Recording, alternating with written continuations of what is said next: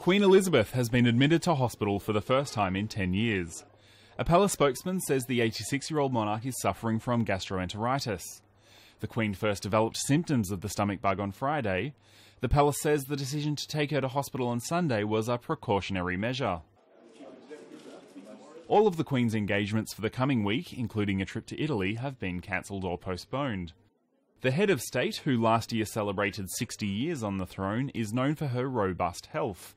She was last hospitalised in 2003 when she had a knee operation. She's being treated at the private King Edward VII Hospital in London.